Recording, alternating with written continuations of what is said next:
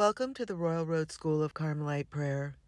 A link to the Praying with Teresa of Avila website has been provided below to enable you to find the catalog of offerings on this channel, along with the notes of today's presentation. First, second, and third mansions.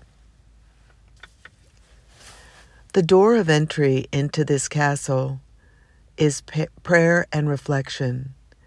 This leads to a spiritual conversion. Some traits of persons in the first mansions. These people are now in a state of grace. They have good intentions. They try sincerely to avoid mortal sin. Pray sincerely a few times a month. They are still very much absorbed in worldly affairs. They are in semi-darkness due to their shortcomings. They strive to give up unnecessary things and business affairs. They fall into sin occasionally, but recover humbled. Commentary. These new converts are now a God-fearing people filled with zeal for the Lord. They witness to others how God touched their lives and saved them from a life of sin. They are filled with gratitude for God. Some traits of some persons in the second mansions. Now they avoid even the occasions of serious sin. They realize that more effort is required to progress. They can now recognize the call of the Lord in other people, in moving sermons, in reading good books, in times of illness and trials, in good events of life, in truth and prayer, and draw some good from all events.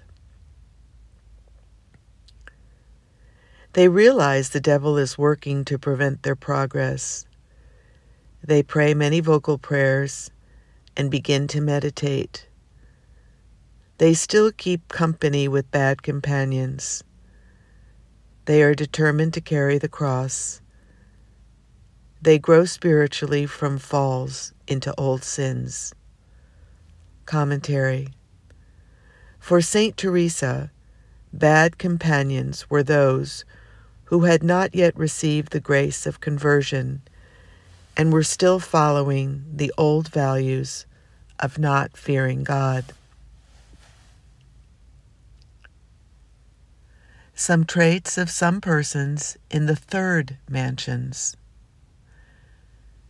Now they strive to avoid committing venial sin. They spend hours in meditation, recollection, simplified prayer. They have a well-regulated way of life, time well used. They do not let devotions interfere with their duties of life. They can now see better how religion and life fit together nicely.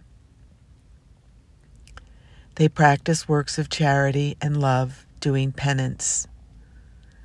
They enjoy a simplified prayer of recollection, much less meditation. They use much less reasoning. They have a simplified use of the imagination. Their senses obey better. They have a simple gaze. They have a deeper general awareness of God. They still use regular meditation from time to time. They enjoy the sweetness of the Lord much more. They think they have much virtue and are very discouraged when they fall. They are restless if despised or lose their reputation in any way. They have become conscious of their virtue and take false pride in it. When trials come, they sometimes fall and then become very depressed.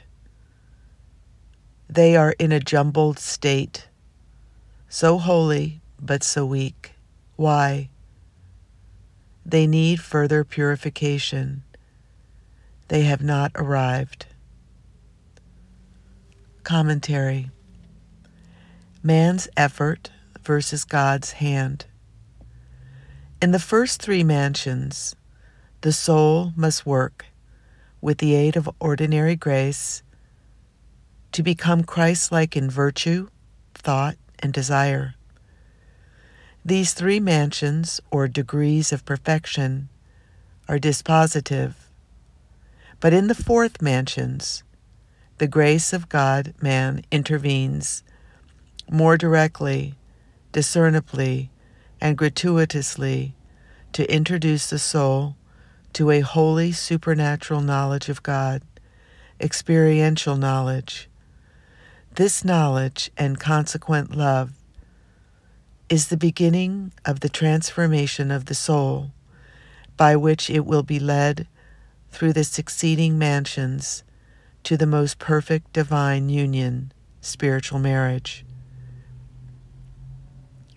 From the picture, it will be noted that the first two mansions may be traversed the most quickly, granting that the soul is faithful and does not turn back or dawdle on the way. Because the third mansions, in a state in which the soul must become rooted in well-regulated habits of virtue to achieve Christ-likeness, it is reasonable to suppose that this will entail the longest period of time. Amen.